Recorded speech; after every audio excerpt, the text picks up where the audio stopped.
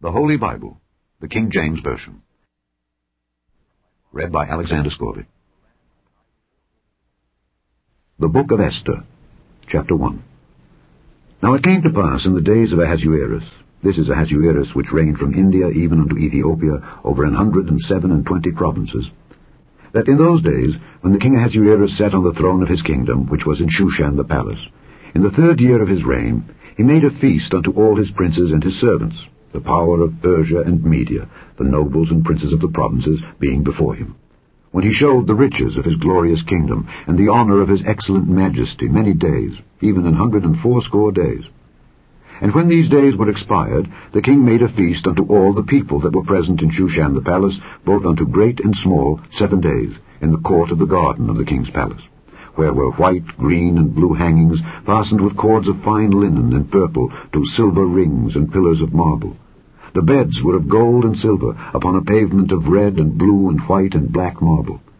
And they gave them drink in vessels of gold, the vessels being diverse one from another, and royal wine in abundance, according to the state of the king. And the drinking was according to the law. None did compel. For so the king had appointed to all the officers of his house, that they should do according to every man's pleasure. Also Vashti the queen made a feast for the women in the royal house which belonged to King Ahasuerus.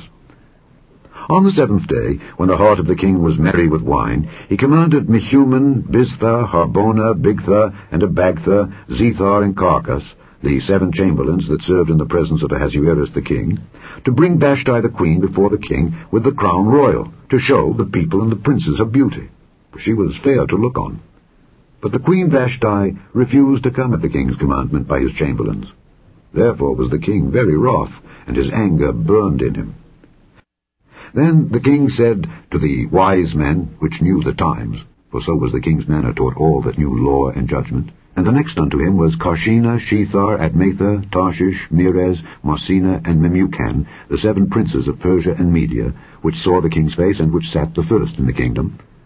What shall we do unto the queen Vashti according to law, because she hath not performed the commandment of the king Ahasuerus by the chamberlains?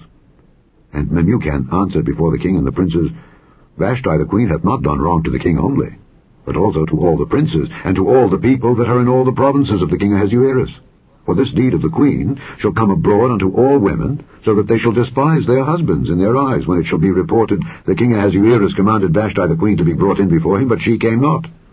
Likewise shall the ladies of Persia and Media say this day unto all the king's princes which have heard of the deed of the queen. Thus shall there arise too much contempt and wrath.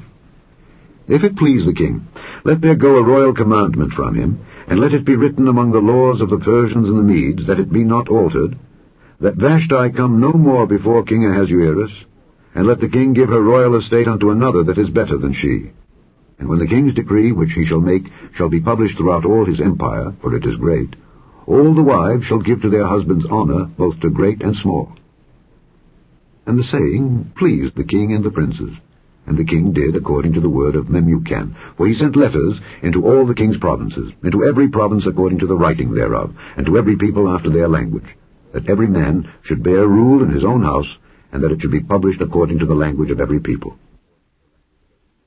Chapter 2. After these things, when the wrath of King Ahasuerus was appeased, he remembered Vashti, and what she had done, and what was decreed against her. Then said the king's servants that ministered unto him, Let there be fair young virgins sought for the king, and let the king appoint officers in all the provinces of his kingdom, that they may gather together all the fair young virgins unto Shushan the palace, to the house of the women, unto the custody of Hegi the king's chamberlain, keeper of the women, and let their things for purification be given them. And let the maiden which pleaseth the king be queen instead of Vashti. And the thing pleased the king, and he did so. Now in Shushan the palace there was a certain Jew whose name was Mordecai, the son of Jair, the son of Shimei, the son of Kish, a Benjamite, who had been carried away from Jerusalem with the captivity which had been carried away with Jeconiah king of Judah, whom Nebuchadnezzar the king of Babylon had carried away. And he brought up Hadassah, that is, Esther, his uncle's daughter, for she had neither father nor mother, and the maid was fair and beautiful, whom Mordecai, when her father and mother were dead, took for his own daughter. So it came to pass, when the king's commandment and his decree was heard, and when many maidens were gathered together unto Shushan the palace to the custody of Hegi, that Esther was brought also unto the king's house, to the custody of Hegai, keeper of the women. And the maiden pleased him, and she obtained kindness of him. And he speedily gave her her things for purification, with such things as belonged to her, and 7 maidens which were meet to be given her out of the king's house. And he preferred her and her maids unto the best place of the house of the women. Esther had not showed her people nor her kindred, for Mordecai had charged her that she should not show it. And Mordecai walked every day before the court of the women's house, to know how Esther did, and what should become of her. Now when every maid's turn was come to go in to King Ahasuerus, after that she had been 12 months, according to the manner of the women, for so were the days of their purifications accomplished, to wit, 6 months with oil of myrrh, and 6 months with sweet odours, and with other things for the purifying of the women, then thus came every maiden unto the king. Whatsoever she desired was given her to go with her out of the house of the women unto the king's house. In the evening she went, and on the morrow she returned into the second house of the women, to the custody of Sheashgaz the king's chamberlain, which kept the concubines. She came in unto the king no more, except the king delighted in her, and that she were called by name. Now when the turn of Esther, the daughter of Abihail, the uncle of Mordecai, who had taken her for his daughter, was come to go in unto the king, she required nothing but what Hegai the king's chamberlain, the keeper of the women, appointed. And Esther obtained favor in the sight of all them that looked upon her. So Esther was taken unto King Ahasuerus into his house royal in the 10th month, which is the month Tebeth, in the 7th year of his reign.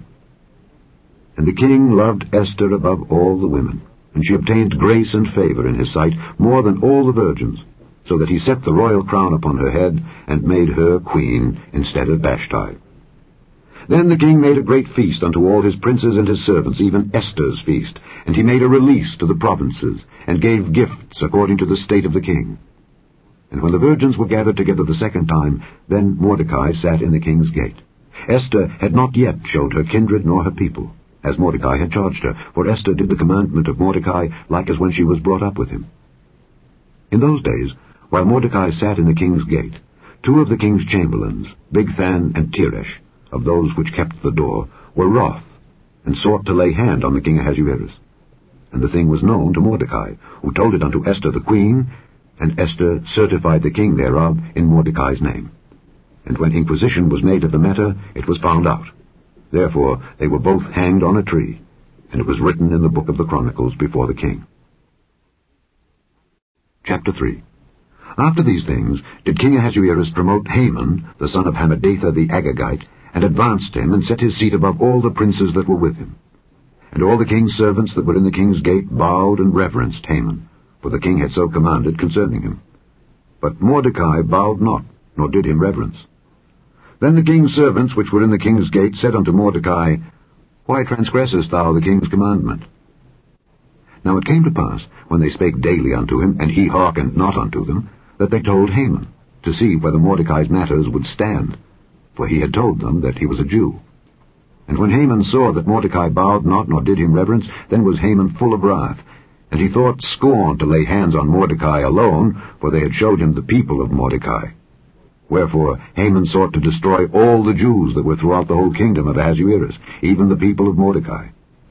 In the 1st month, that is the month Nisan, in the 12th year of King Ahasuerus, they cast Pur, that is, the lot, before Haman from day to day and from month to month, to the 12th month, that is, the month Adar. And Haman said unto King Ahasuerus, There is a certain people scattered abroad and dispersed among the people in all the provinces of thy kingdom, and their laws are diverse from all people, neither keep they the king's laws. Therefore it is not for the king's profit to suffer them. If it please the king, let it be written that they may be destroyed. And I will pay 10,000 talents of silver to the hands of those that have the charge of the business, to bring it into the king's treasuries. And the king took his ring from his hand, and gave it unto Haman the son of Hammedatha the Agagite, the Jews' enemy. And the king said unto Haman, The silver is given to thee, the people also, to do with them as it seemeth good to thee.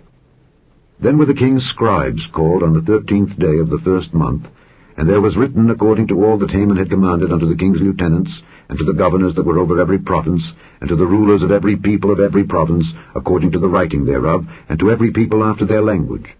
In the name of King Ahasuerus was it written, and sealed with the king's ring. And the letters were sent by posts into all the king's provinces, to destroy, to kill, and to cause to perish all Jews, both young and old, little children and women, in one day, even upon the 13th day of the 12th month, which is the month Adar, and to take the spoil of them for a prey. The copy of the writing for a commandment to be given in every province was published unto all people, that they should be ready against that day. The posts went out, being hastened by the king's commandment, and the decree was given in Shushan the palace. And the king and Haman sat down to drink. But the city Shushan was perplexed. Chapter 4. When Mordecai perceived all that was done, Mordecai rent his clothes and put on sackcloth with ashes, and went out into the midst of the city, and cried with a loud and a bitter cry, and came even before the king's gate. For none might enter into the king's gate clothed with sackcloth. And in every province, whithersoever the king's commandment and his decree came, there was great mourning among the Jews, and fasting, and weeping, and wailing, and many lay in sackcloth and ashes. So Esther's maids and her chamberlains came and told it her. Then was the queen exceedingly grieved, and she sent raiment to clothe Mordecai, and to take away his sackcloth from him, but he received it not. Then called Esther for Hatach, one of the king's chamberlains, whom he had appointed to attend upon her, and gave him a commandment to Mordecai, to know what it was, and why it was. So Hatach went forth to Mordecai unto the street of the city, which was before the king's gate. And Mordecai told him of all that had happened unto him, and of the sum of the money that Haman had promised to pay to the king's treasuries for the Jews, to destroy them. Also he gave him the copy of the writing of the decree that was given at Shushan to destroy them, to show it unto Esther, and to declare it unto her, and to charge her that she should go in unto the king to make supplication unto him, and to make request before him for her people. And Hatach came and told Esther the words of Mordecai. Again Esther spake unto Hatach, and gave him commandment unto Mordecai. All the king's servants, and all the people of the king's provinces, do know that whosoever, whether man or woman, shall come unto the king into the inner court, who is not called, there is one law of his, to put him to death, except such to whom the king shall hold out the golden scepter, that he may live. But I have not been called to come in unto the king these 30 days. And they told Mordecai Esther's word. Then Mordecai commanded to answer Esther, Think not with thyself that thou shalt escape in the king's house more than all the Jews. For if thou altogether holdest thy peace at this time, then shall there enlargement and deliverance arise to the Jews from another place. But thou and thy father's house shall be destroyed. And who knoweth whether thou art come to the kingdom for such a time as this? Then Esther bade them return Mordecai this answer. Go, gather together all the Jews that are present in Shushan, and fast ye for me, and neither eat nor drink 3 days, night or day. I also and my maidens will fast likewise, and so will I go in unto the king, which is not according to the law. And if I perish, I perish. So Mordecai went his way, and did according to all that Esther had commanded him. Chapter 5. Now it came to pass on the 3rd day, that Esther put on her royal apparel, and stood in the inner court of the king's house over against the king's house. And the king sat upon his royal throne in the royal house over against the gate of the house. And it was so, when the king saw Esther the queen standing in the court, that she obtained favor in his sight. And the king held out to Esther the golden scepter that was in his hand. So Esther drew near, and touched the top of the scepter. Then said the king unto her, What wilt thou, Queen Esther? And what is thy request? It shall be even given thee to the half of the kingdom. And Esther answered, If it seem good unto the king, let the king and Haman come this day unto the banquet that I have prepared for him. Then the king said, Cause Haman to make haste, that he may do as Esther hath said. So the king and Haman came to the banquet that Esther had prepared. And the king said unto Esther at the banquet of wine, What is thy petition? And it shall be granted thee. And what is thy request? Even to the half of the kingdom it shall be performed. Then answered Esther and said, My petition and my request is, If I have found favor in the sight of the king, and if it please the king to grant my petition and to perform my request, let the king and Haman come to the banquet that I shall prepare for them, and I will do tomorrow as the king hath said. Then went Haman forth that day, joyful and with a glad heart.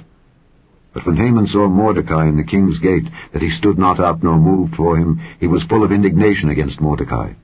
Nevertheless Haman refrained himself, and when he came home, he sent and called for his friends, and Zeresh his wife. And Haman told them of the glory of his riches, and the multitude of his children, and all the things wherein the king had promoted him, and how he had advanced him above the princes and servants of the king. Haman said moreover, Yea, Esther the queen did let no man come in with the king unto the banquet that she had prepared but myself, and tomorrow am I invited unto her also with the king. Yet all this availeth me nothing, so long as I see Mordecai the Jew sitting at the king's gate. Then said Zeresh his wife, and all his friends unto him, Let a gallows be made of 50 cubits high, and tomorrow speak thou unto the king, that Mordecai may be hanged thereon. Then go thou in merrily with the king unto the banquet. And the thing pleased Haman, and he caused the gallows to be made. Chapter 6. On that night could not the king sleep, and he commanded to bring the book of records of the Chronicles, and they were read before the king. And it was found written that Mordecai had told of Bigthana and Teresh, two of the king's chamberlains, the keepers of the door, who sought to lay hand on the king Ahasuerus. And the king said, What honor and dignity hath been done to Mordecai for this? Then said the king's servants that ministered unto him, There is nothing done for him. And the king said, Who is in the court? Now Haman was come into the outward court of the king's house to speak unto the king to hang Mordecai on the gallows that he had prepared for him. And the king's servant said unto him, Behold, Haman standeth in the court. And the king said, Let him come in. So Haman came in, and the king said unto him, What shall be done unto the man whom the king delighteth to honor? Now Haman thought in his heart, To whom would the king delight to do honor more than to myself? And Haman answered the king, For the man whom the king delighteth to honor, let the royal apparel be brought which the king useth to wear, and the horse that the king rideth upon, and the crown royal which is set upon his head. And let this apparel and horse be delivered to the hand of one of the king's most noble princes, that they may array the man withal whom the king delighteth to honor, and bring him on horseback through the street of the city, and proclaim before him, Thus shall it be done to the man whom the king delighteth to honor. Then the king said to Haman, Make haste, and take the apparel and the horse, as thou hast said, and do even so to Mordecai the Jew that sitteth at the king's gate. Let nothing fail of all that thou hast spoken. Then took Haman the apparel and the horse, and arrayed Mordecai, and brought him on horseback through the street of the city, and proclaimed before him, Thus shall it be done unto the man whom the king delighteth to honor. And Mordecai came again to the king's gate. But Haman hasted to his house mourning, and having his head covered. And Haman told Zeresh his wife and all his friends everything that had befallen him. Then said his wise men and Zeresh his wife unto him, If Mordecai be of the seed of the Jews, before whom thou hast begun to fall, thou shalt not prevail against him, but shalt surely fall before him. And while they were yet talking with him, came the king's chamberlains, and hasted to bring Haman unto the banquet that Esther had prepared. Chapter 7. So the king and Haman came to banquet with Esther the queen. And the king said again unto Esther on the second day at the banquet of wine, What is thy petition, Queen Esther? And it shall be granted thee. And what is thy request? And it shall be performed even to the half of the kingdom. Then Esther the queen answered and said, If I have found favor in thy sight, O king, and if it please the king, let my life be given me at my petition, and my people at my request. For we are sold, I and my people, to be destroyed, to be slain, and to perish. But if we had been sold for bondmen and bondwomen, I had held my tongue, although the enemy could not countervail the king's damage. Then the king Ahasuerus answered and said unto Esther the queen, Who is he, and where is he, that durst presume in his heart to do so? And Esther said, The adversary and enemy is this wicked Haman. Then Haman was afraid before the king and the queen. And the king, arising from the banquet of wine in his wrath, went into the palace garden. And Haman stood up to make request for his life to Esther the queen, for he saw that there was evil determined against him by the king. Then the king returned out of the palace garden into the place of the banquet of wine, and Haman was fallen upon the bed whereon Esther was. Then said the king, Will he force the queen also before me in the house? As the word went out of the king's mouth, they covered Haman's face. And Harbona, one of the chamberlains, said before the king, Behold also, the gallows 50 cubits high, which Haman had made for Mordecai, who had spoken good for the king, standeth in the house of Haman. Then the king said, Hang him thereon. So they hanged Haman on the gallows that he had prepared for Mordecai. Then was the king's wrath pacified. Chapter 8. On that day did the king Ahasuerus give the house of Haman the Jews' enemy unto Esther the queen. And Mordecai came before the king, for Esther had told what he was unto her. And the king took off his ring, which he had taken from Haman, and gave it unto Mordecai. And Esther set Mordecai over the house of Haman. And Esther spake yet again before the king, and fell down at his feet, and besought him with tears to put away the mischief of Haman the Agagite, and his device that he had devised against the Jews. Then the king held out the golden scepter toward Esther. So Esther arose and stood before the king, and said, If it please the king, and if I have found favor in his sight, and the thing seem right before the king, and I be pleasing in his eyes, let it be written to reverse the letters devised by Haman the son of Hammedatha the Agagite, which he wrote to destroy the Jews which are in all the king's provinces. For how can I endure to see the evil that shall come unto my people? Or how can I endure to see the destruction of my kindred? Then the king Ahasuerus said unto Esther the queen, and to Mordecai the Jew, Behold, I have given Esther the house of Haman, and him they have hanged upon the gallows, because he laid his hand upon the Jews. Write ye also for the Jews, as it liketh you, in the king's name, and seal it with the king's ring. For the writing which is written in the king's name and sealed with the king's ring may no man reverse. Then were the king's scribes called at that time in the 3rd month, that is, the month Siban, on the 23 day thereof. And it was written according to all that Mordecai commanded unto the Jews, and to the lieutenants, and the deputies and rulers of the provinces which are from India unto Ethiopia, 127 provinces, unto every province according to the writing thereof, and unto every people after their language, and to the Jews according to their writing, and according to their language. And he wrote in the king Ahasuerus' name, and sealed it with the king's ring, and sent letters by posts, on horseback, and riders on mules, camels, and young dromedaries, wherein the king granted the Jews which were in every city to gather themselves together, and to stand for their life, to destroy, to slay, and to cause to perish all the power of the people and province that would assault them, both little ones and women, and to take the spoil of them for a prey, upon one day in all the provinces of King Ahasuerus, namely, upon the 13th day of the 12th month, which is the month Adar. The copy of the writing for a commandment to be given in every province was published unto all people, and that the Jews should be ready against that day to avenge themselves on their enemies. So the posts that rode upon mules and camels went out, being hastened and pressed on by the king's commandment. And the decree was given at Shushan the palace. And Mordecai went out from the presence of the king in royal apparel of blue and white, and with a great crown of gold, and with a garment of fine linen and purple. And the city of Shushan rejoiced and was glad. The Jews had light and gladness and joy and honor. And in every province and in every city, whithersoever the king's commandment and his decree came, the Jews had joy and gladness, a feast and a good day. And many of the people of the land became Jews, for the fear of the Jews fell upon them. Chapter 9. Now in the 12th month, that is the month Adar, on the 13th day of the same, when the king's commandment and his decree drew near to be put in execution, in the day that the enemies of the Jews hoped to have power over them, though it was turned to the contrary, that the Jews had rule over them that hated them, the Jews gathered themselves together in their cities throughout all the provinces of the king Ahasuerus, to lay hand on such as sought their hurt. And no man could withstand them, for the fear of them fell upon all people. And all the rulers of the provinces, and the lieutenants, and the deputies, and officers of the king helped the Jews, because the fear of Mordecai fell upon them. For Mordecai was great in the king's house, and his fame went out throughout all the provinces. For this man Mordecai waxed greater and greater. Thus the Jews smote all their enemies with the stroke of the sword, and slaughter and destruction, and did what they would unto those that hated them. And in Shushan the palace the Jews slew and destroyed 500 men.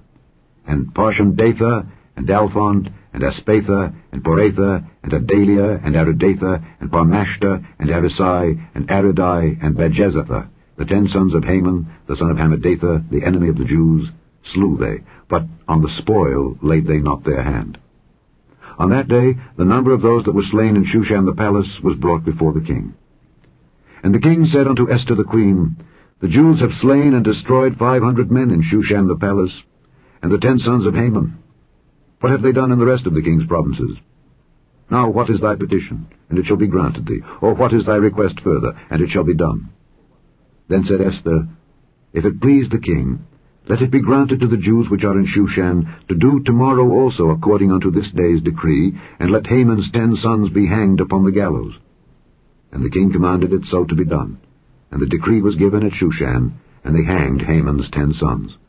For the Jews that were in Shushan gathered themselves together on the 14th day also of the month Adar, and slew 300 men at Shushan. but on the prey they laid not their hand. But the other Jews that were in the king's provinces gathered themselves together and stood for their lives, and had rest from their enemies, and slew of their foes 75,000, but they laid not their hands on the prey, on the 13th day of the month Adar. And on the 14th day of the same rested they, and made it a day of feasting and gladness. But the Jews that were at Shushan assembled together on the 13th day thereof, and on the 14th day thereof, and on the 15th day of the same they rested, and made it a day of feasting and gladness. Therefore the Jews of the villages that dwelt in the unwalled towns made the 14th day of the month Adar a day of gladness and feasting, and a good day, and of sending portions one to another. And Mordecai wrote these things, and sent letters unto all the Jews that were in all the provinces of the king Ahasuerus, both nigh and far, to establish this among them, that they should keep the 14th day of the month Adar, and the 15th day of the same yearly, as the days wherein the Jews rested from their enemies, and the month which was turned unto them from sorrow to joy, and from mourning into a good day, that they should make them days of feasting and joy, and of sending portions one to another, and gifts to the poor.